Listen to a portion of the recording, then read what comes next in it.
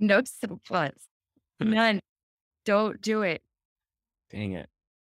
If you want to do a subplot, it's got to be a whole different story. If you find yourself putting a subplot in there because you just can't handle it not being in there, then that's the story that you actually want to write. So go write that. Okay.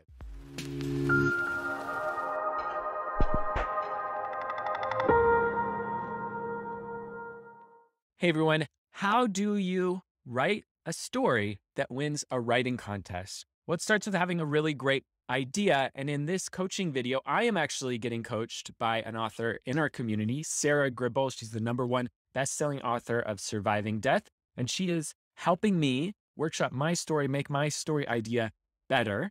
If you've ever wanted to win a writing contest, this is absolutely going to help you. We are hosting a new writing contest at The Right Practice. If you want to get your story published, check out this new contest that we're hosting at The Right Practice. The theme is happily ever after. There's going to be thousands of dollars worth of prizes, and you'll definitely want to join us. Check it out in the link in the description. It's going to be a lot of fun. This is a chance to get better as a writer and get published, maybe win some prizes. We'll hopefully see you inside. All right, I'm here with author Sarah Gribble, who is the #1 Amazon bestselling author of Surviving Death and more than 30 published short stories. And I am struggling coming up with a story idea for a writing contest. So I decided to bring in Sarah to help me work on my idea and get it ready for this contest. Hey, Sarah.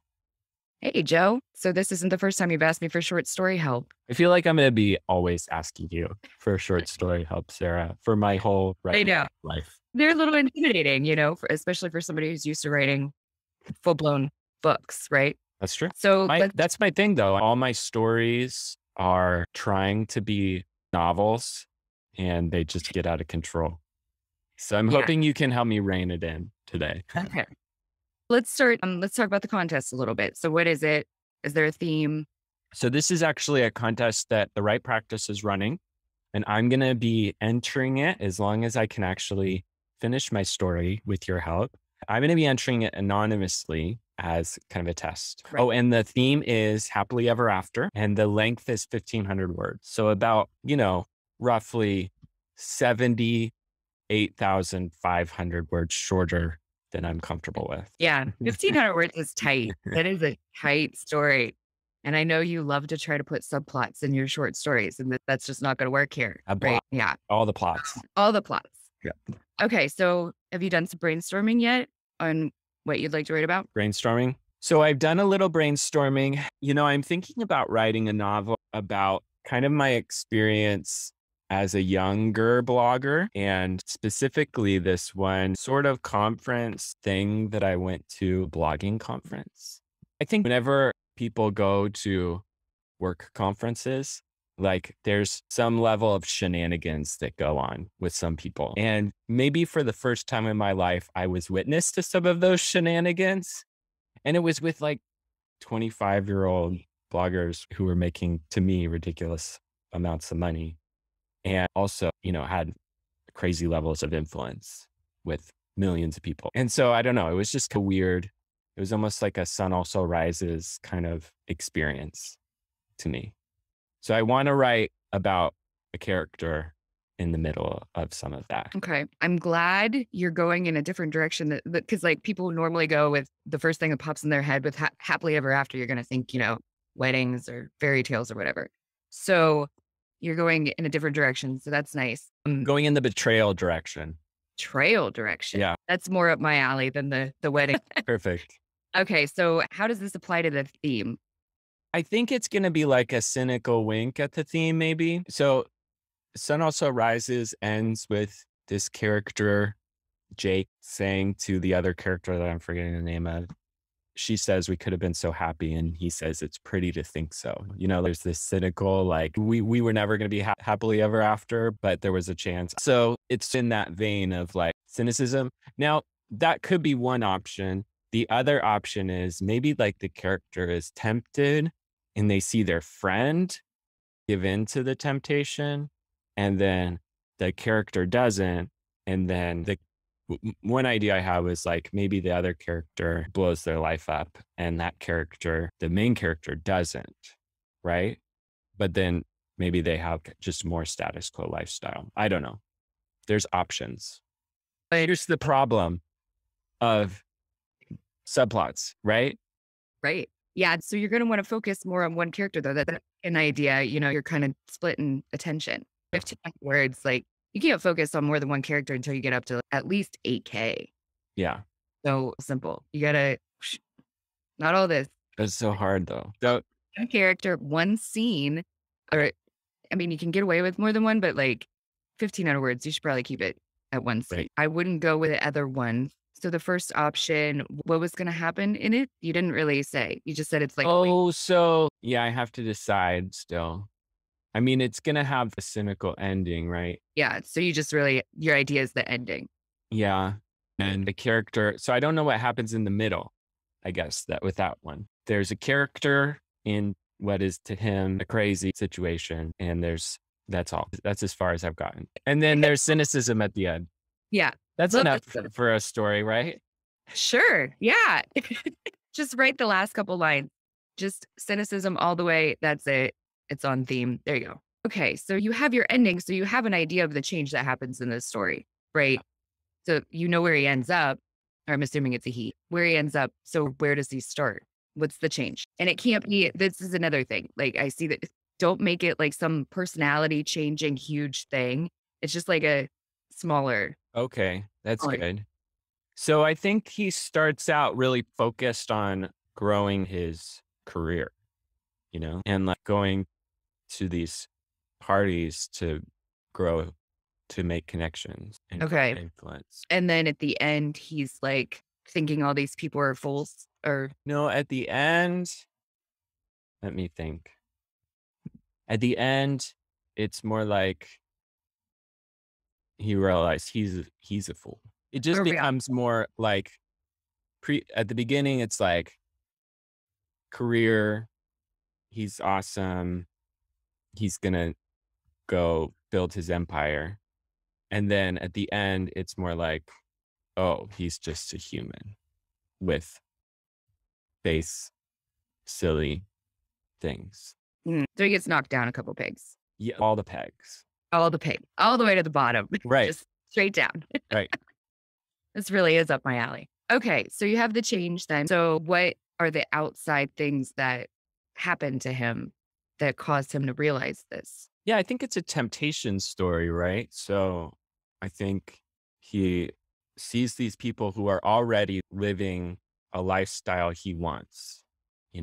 Some of this is like from my own experience. Obviously, some of it is, bigger, but I just like when I was first going to these events, like I was just getting started as a writer. I didn't know anyone, felt very lost.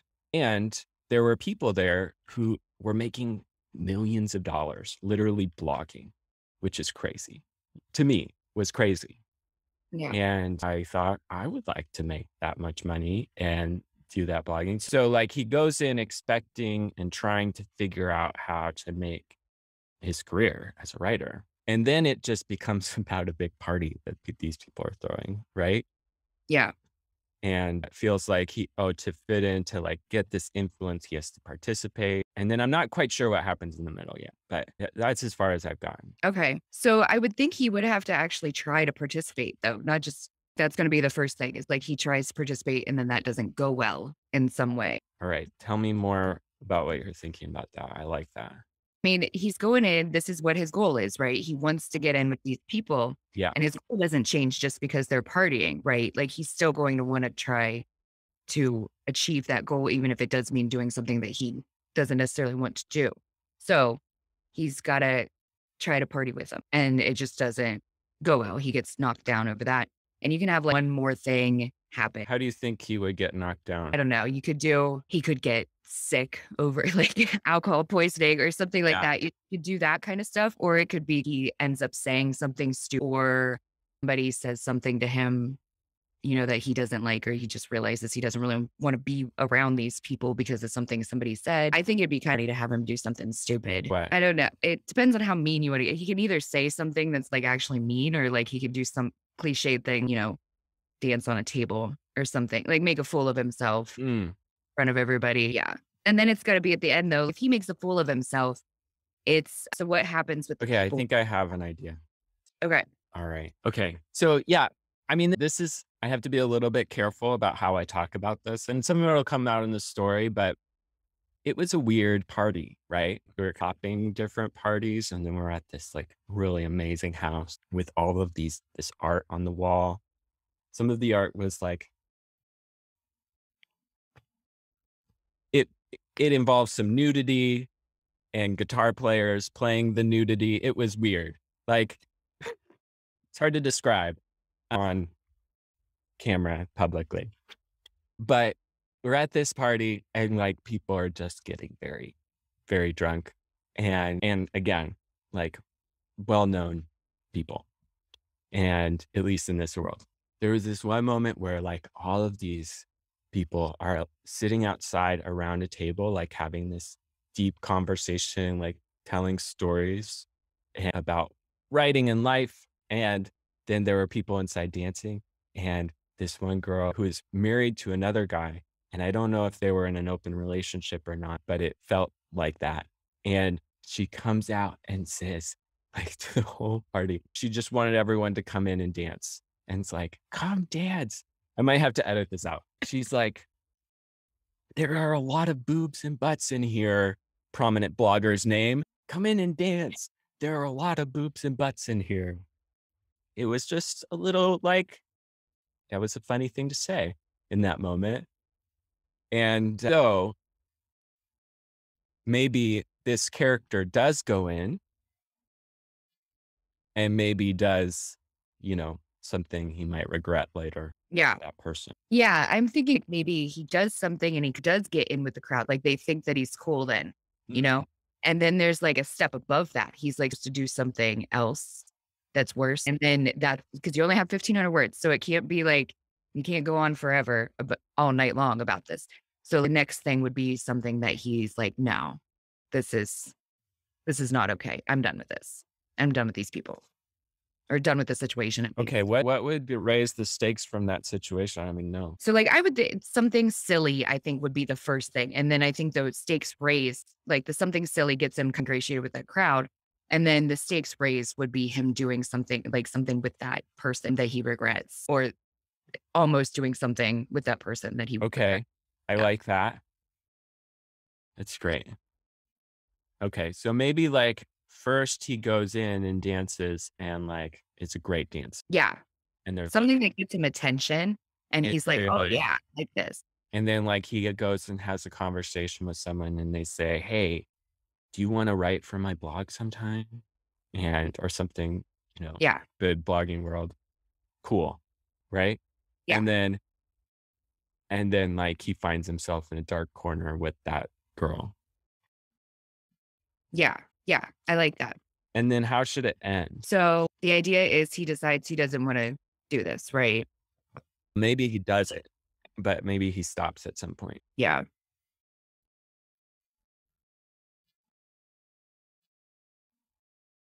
So does he decide he doesn't want to be around these people at all anymore? Like this isn't the crowd for him? Or is it kind of like, I'm just not really gonna I'll work with them professionally, but I'm not gonna hang out with them anymore. I don't think it's that. I think he thinks he is world weary enough to handle it. This character, not me, obviously, based on a true story, not real life. Everybody's gonna be rushing to read your entry so that they can figure out what happened with Joe when he was younger. This is not what happened. For the record, let the record show. Sure. Don't sure me. Okay. So he's just kind of like thinking, oh, this is typical at the end then? Like talk more about the end. I What don't know. I mean, what could happen is he says, okay, this makes me sick morally and maybe physically. And like he feels like this is what he has to do to make it. So he has to re up. And that's the way to live happily ever after. I'm picturing kind of an ending thing of it, like the next morning. Like he's got to, I don't know if they're in a hotel or whatever, like walk down and they're all there or something. Isn't that another scene? You can manage more than one scene if you do it right. All right. I mean, if you can, I'm struggling to see how he's gonna have while he's partying. I mean, you can have like a change of heart, Hmm. but I feel like it would more likely He's, happen the next he's morning.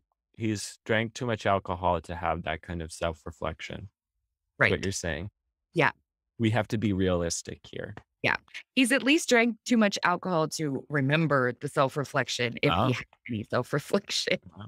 And if he's really self-reflecting, he's probably gonna go cry in a corner or something. If he's that to that level of drunk, he's just gonna get boring and weepy. I've been to a lot of parties. Yeah, more than me. Goodness. Okay, I hear what you're saying.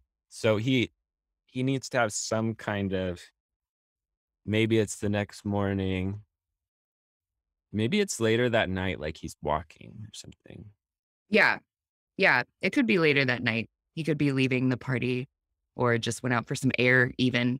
Yeah, I hear what you're saying. Okay. Okay. How do I make sure that this isn't too long? So it's probably gonna be too long to begin with, but I would try to aim for like 2,000 words to begin with, because then you can cut. The cutting, if as long as you don't go, 5K, that's way too long. But if you're around like 2,000 words, you can tighten up the language a lot to get Yeah. down to that. Where would you start? Because I mean, obviously there's a lot of context to this, Mhm.